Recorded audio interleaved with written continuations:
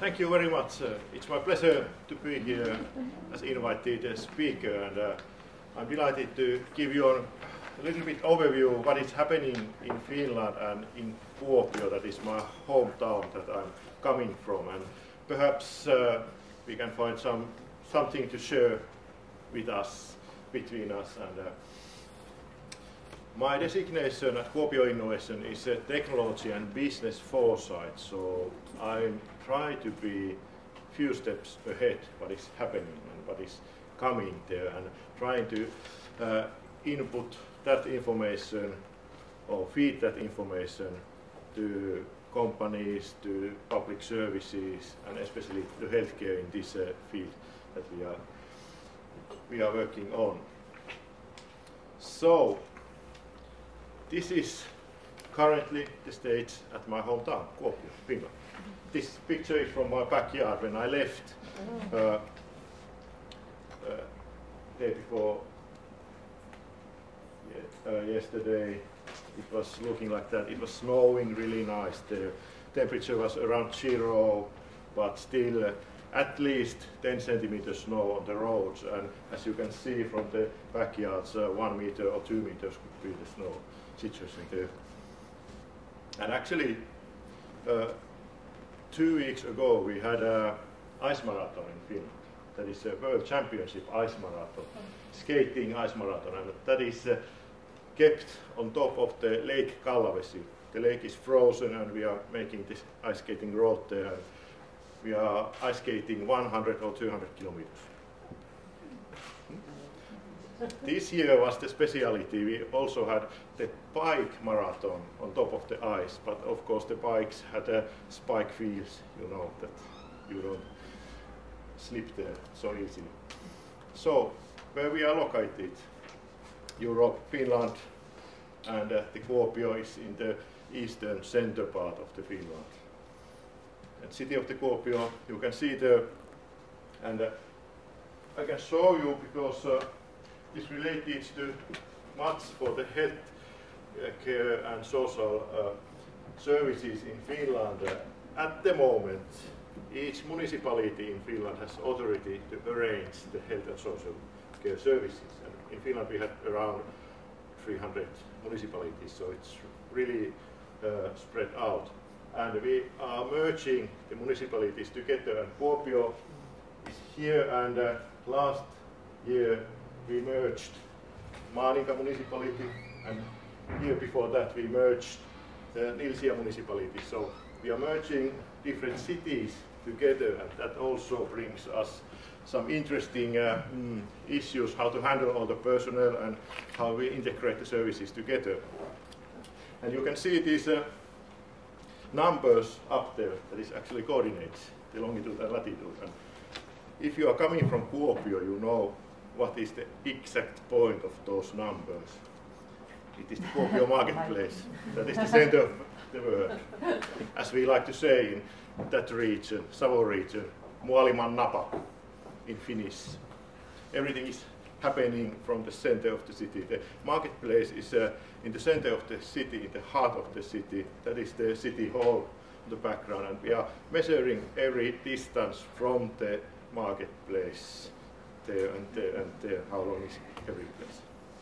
So that is the heart of the city. And going back to this winter time and innovation, innovation doesn't mean always it has to be some fancy or high technology ideas. It can be anything, social innovations or anything. This is from a frozen pond in heart of the city. In Kuopio we are having every year this ice fishing competition on top of the pond. That is actually my family there. My father is drilling the hole. My wife, lovely wife, is here, and my youngest daughter and my son is there, and I'm behind the camera there. Actually, my family is visiting the Belfast first time together with me in this trip here, so they are very excited as well. So what is about the innovation here? Basically, you drill the hole using your hands. But my father, as it's a technical and a little lazy man, as we are, he connected this electric drill to that ice drill. So that is innovation also, because it gives you an advantage to do something, it helps you. And I think these kind of events are really good because it brings the community together. It engages the community also together. And but in ice fishing, it's all about uncertainty, as in fishing all along. You put the hook to the hole and you're hoping that the fish catches. You never know if it catches, but you know that you have the hole there, you know there are some fishes trying to catch it. Uncertainty. And another innovation leading from this to the center of the world, the Kuopio marketplace. There was an idea from the local entrepreneur why we cannot have this ice fishing experience in summertime in the center of the city, in the marketplace. That's a crazy idea, but anyway, he took the idea. This is the design there. Wooden rowboat on top of the marketplace. Below the marketplace there's a big parking hall underneath. The plan was to drill the hole to the roof of the parking hall and a big fish tank in the parking hall. And you can sit in the wooden rowing boat doing ice fishing in the summertime. That was the idea. Great. But this is actually the situation. Last summer we had this Healthy Cities meeting in Kuopio, and this is the actual moment that there was grand opening of this crazy idea.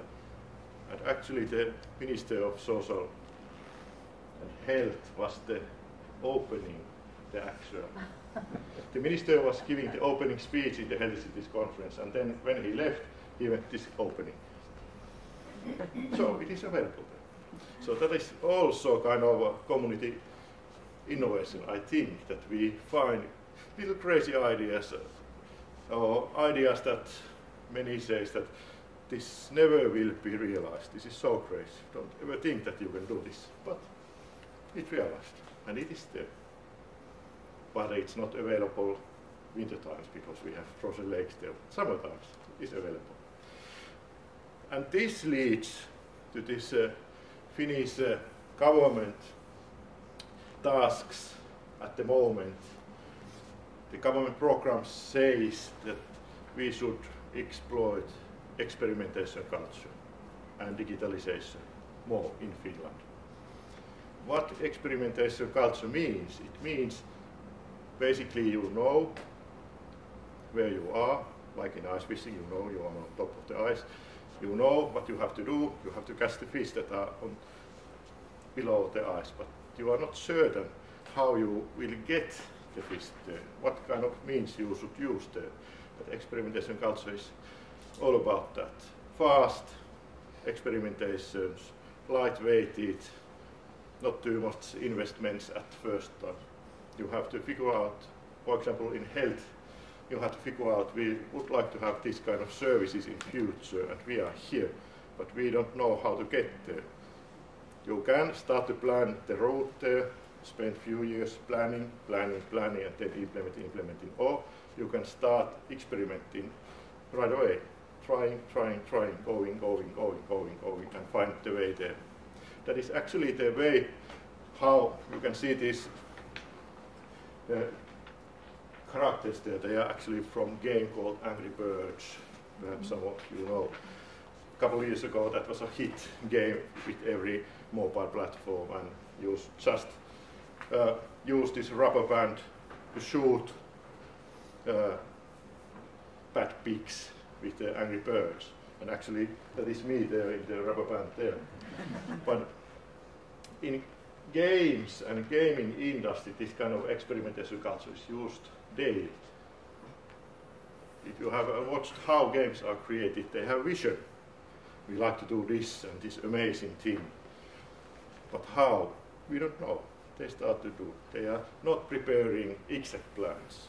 Just going, testing, going, and evaluating every step with the people, with the customers, and finding out is this the right way. And if you think how this Angry Birds relates to health, this is nice thing. The European Union made a survey, European Directory of Health Applications, 2 years ago. And actually it is interesting directly because the applications are reviewed by the patients and empowered customers, not by the physicians or health professionals. Okay, there's a contradiction. When I have shown this, many doctors say, okay, this is nothing, we cannot rely on these results because it's patients that has made this choice. Angry Birds is listed there, one of the applications that helps in mental health problems. The game never have been designed for the health issues. The empowered customers, they like to think that it helps us, so why not? And why we should pay attention also for the gaming industry. Many times when you're planning especially digital services, the usability, how to use the services. You might lay out excellent services and hope that the customers are starting to use them. I can assure you that they won't start to use them. You have to pay really good attention for the user experience, how the customers who are using the services feels the applications. And the games, they have really good viewpoint there. In games, you have always specific goal. You can imagine it can be also health goal. They have challenges, they have interaction, and they have rules and also reward system, the rewarding system. So it motivates the player there. It gives inspiration, engagement. You want to do it again and again. How to combine these two? Health. Why not? It's really obvious. Same rules, you can build stories behind the applications, behind the services, like in games. It doesn't have to be really dull interface, I cannot use this. It could be inspiring story that you are going through and at the same time you are doing something towards your health solutions. And about the experimentation, again, in Finland there's a fixed time law, the municipal trial law in Finland that has certain aspects. One is that it should, the law gives permission to break other laws, let's say. So it gives you permission to try things that cannot be tried otherwise. And one issue that the law tries to solve is how to create integrated welfare plan for the citizens, especially in social and health aspects. There are so many different actors. For example, in young person life, if they have some issues during their life related to family, housing, finances, health, friends, whatever, they visit different actors. The information, and each actor and stakeholder, they create own information about the customer, about the young people. For example, but they do not share the information.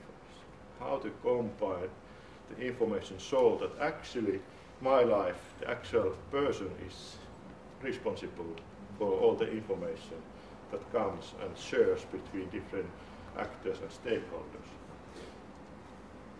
In Kuopio, city of Kuopio, they have created this kind of the circle of life, that is kind of questionnaire in these 10 different life issues. There's self-esteem, resilience, studies, family, friends, etc., etc. And they have laid out, because they understand it's questionnaire, how they evaluate what kind of services the young people need. That if they are trying to ask long list of questions from the young people, frustrated, they are not doing. The city of Kuopio, they launched competition. How to use gamification and technology to make this question or this questionnaire something that the young people, they feel that this is in my language, this is something that I know, this is fun, this is excellent. And when they are, the city hopes that they get ideas how to do this kind of really tough service in a different way and start to develop that further and combine all this information together. And this also goes that focus on people, and for example in Finland we are going also really much change in a school system. We are bringing, starting from next semester, from the autumn, technology or let's say programming much more and digital ways of doing education in school, starting from primary school, secondary school, and going up and up and up. There, for example, in Kuopio, there's upper secondary schools. They are using virtual reality environments, or they are using the students to create environments that they feel that they can learn better using this. So the actual students are doing the content there. Of course, there are teachers following up, and there are the official material available there. But they are using the new technology, new ways to approach the issues there as well. But again, I repeat, focus on the people. When you are bringing technologies, there are always someone who doesn't know how to use the technology. When somebody who doesn't know how to use the technology, it's a fear. I don't like to use it because perhaps I broke it if I press the wrong button. No. You have to take the time to teach the citizens, teach the people in their own environment how to use and utilize technology. Technology is the tool. It shouldn't be the master which tells what to do, but it has to be something that you have paying attention. And a good way that we have found out to develop new services, for example, for city or something related to health, is this kind of game jams or hackathons, really fast the experimentation events, 48 hours, 24 hours, bringing different background of people together, thinking about how we could solve these issues and perhaps create a prototype or concept of service or something. And this is an excellent way also to engage the community together. And we have created several prototypes related to health and technology in this kind of events, and you can see a few of here that have been tested. When the prototype is created, it is straight away tested with the real environment. For example, for brain rehabilitation patients, different kind of technology solutions. These are utilizing games. This lady is my favorite. She said that I have never used any computers, anything. I don't know how to play, but when she saw the table, hand-eye coordination. So these are just an examples that what can be done utilizing technology. And smart garments, that is something that are coming. So the technology is coming more and more closer to us, so that it is more unnoticed for us. It can be built in your clothes or something. You don't have to carry these anymore. So when you forget that you are using technology, then I think that the technology is in the right track. But again, the community engagement. If you are building new services, the people won't use it if you don't engage the people. So this is from the Kuopio region again, and you can see can see here that in Kuopio, most of the people are living in the center areas, and then in different regions in Kuopio city area. We had a fast experimentation in Kuopio, experimenting, for example, personal health record, gaming aspects, medical assessment, technologies,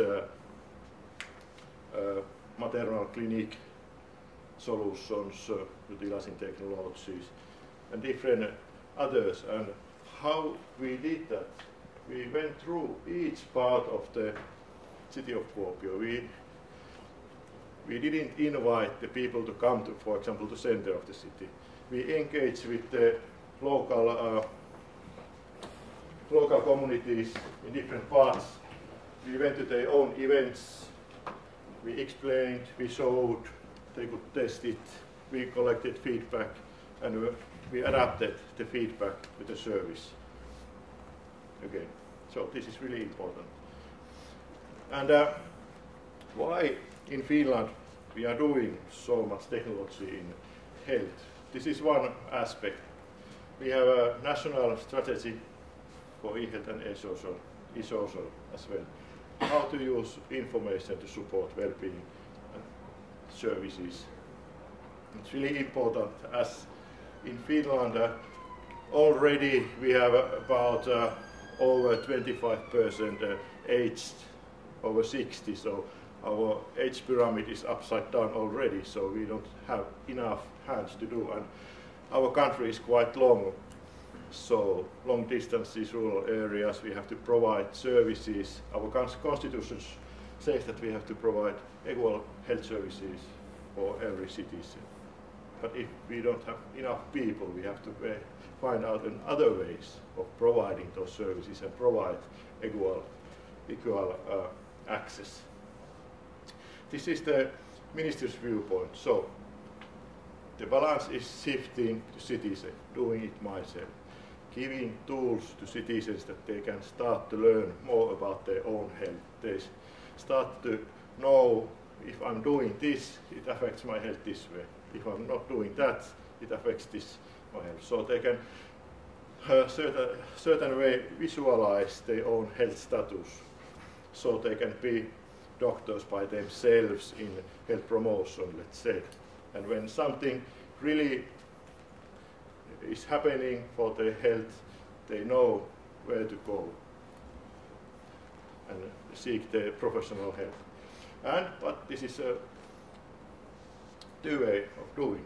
Also the professional. And this is also the really important part. The professionals, they have to know how to use the tools. They have to have all the information available. If the professionals don't know what is available, how to use the tools and technologies, I can also assure that the solutions won't go further. One interesting that I have been following that is happening in Northern Ireland is the telemonitoring trial. I haven't seen that kind of a large-scale trial anywhere at the moment.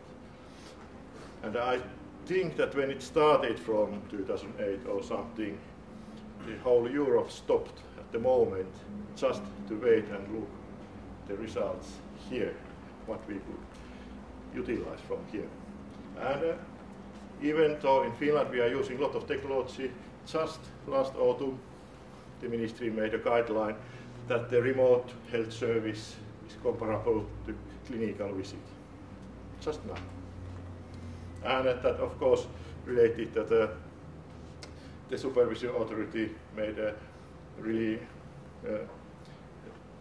strict guideline how the doctors or physicians can provide that kind of help, but they have to pay attention if they are using video communication, so be sure that there are not other people listening or something. And it also related that in Finland 80% of the healthcare is provided by the public sector, and the citizens are insured by the national social insurance. So also the Kela, the social insurance institution, made a decision that you can have reimbursed from these kind of telehealth services. Also cross-border services if the citizen who is treated is Finnish citizen, of course. This is really interesting. But back in the professionals. If the professionals don't know or understand the technology, new solutions, they won't go further. And this is all, I think this relates also how the medical professionals are educated. In Finland, for example, the medical doctors, they don't get technical education in their studies when they are studying at the university, because they are focusing on people, that, as they should be. But when they are coming from the school, university, the actual work, the clinical work, it's all about computers, it's all about technology, and they are many times hands up, oh, I don't know, this doesn't work. But there is some special qualifications that doctors can achieve during their clinical work. And in Finland, we have created e-health special qualification for medical doctors and dentists, so they can apply this and have a qualification to utilize different kind of technologies. This is something that isn't available in many countries. I think Finland is one of the first doing this. It means that you have to have at least 5 years of clinical expertise. It means that you have to participate developing systems utilizing technology. It means that you have to participate giving feedback from the systems, not only complaining that this doesn't work, but finding a way that this could work better if this and this and this would be like this. It has been available since 2013, and now there's about 70 approved qualifications. And another thing that is bringing more information is the genome. And in Finland we are building the Finnish genome strategy and biobanks throughout the country, and we are thinking how to utilize also that information that is coming from these biobanks from our genome, or how we can utilize that information to create more focused, personalized medicines, whatever services. And if we combine that information to health information, to environmental information, social information, housing, financial, we have so much data available. What can we do with that? And now we are planning different kind of things in Finland, and I think this is also the issue to be open-minded. What you can do with this information. This is from my favorite series from my young days, Star Trek. They had this medical recorder device. This, when they saw the device, they could scan your health condition, and it says, okay, you have this and this and this and this. So science fiction, yes. Perhaps not anymore. This is not from Finland, but I like this X-Prize competitions. There has been several years a competition on this tripod. Whoever creates that kind of device wins $10 million prize. And actually there is 7 finalists already, and they will announce the winner in beginning of next year. The target is to find a device that can diagnose 13 health conditions, utilizing this kind of big data coming from different areas. Just like scanning, okay. You have diabetes, for example. So science fiction is coming. Be open-minded. Don't say no at first. This is also open-minded. This is from Kuopio, one of the government learning and consulting schools where the kids with special needs are trained. This was showing that you can utilize technology and games to do something that they cannot do otherwise. So this, for example, the teachers there, they have really much appraised the use of technology in this situation, because the students in this school, they start to feel that we can do the same things as our friends that don't have these disabilities or these special needs. It's really nice to see also this. And also, I like to say that you should think when you are defining or designing new services or whatever innovations, think always from bomb to dome, not focusing too strict or focused area, because as we people, as we humans, we are beings starting from when we are having birth and when we are dying, and we are living in different stages of life. How the service can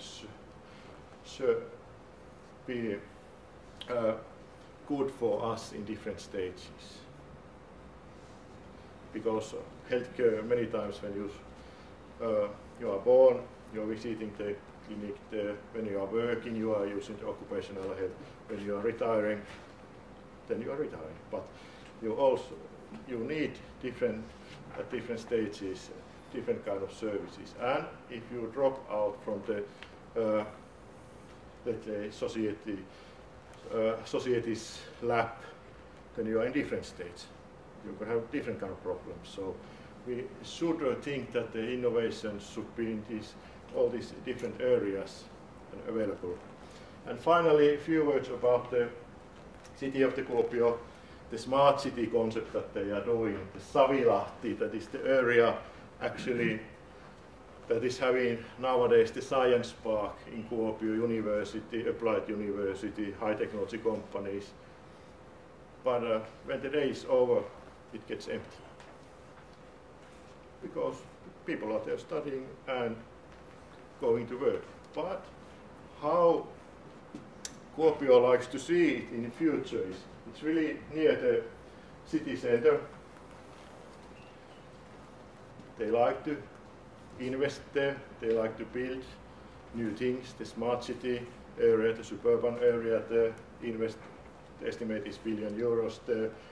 They like to utilize because it's just near the waterfront.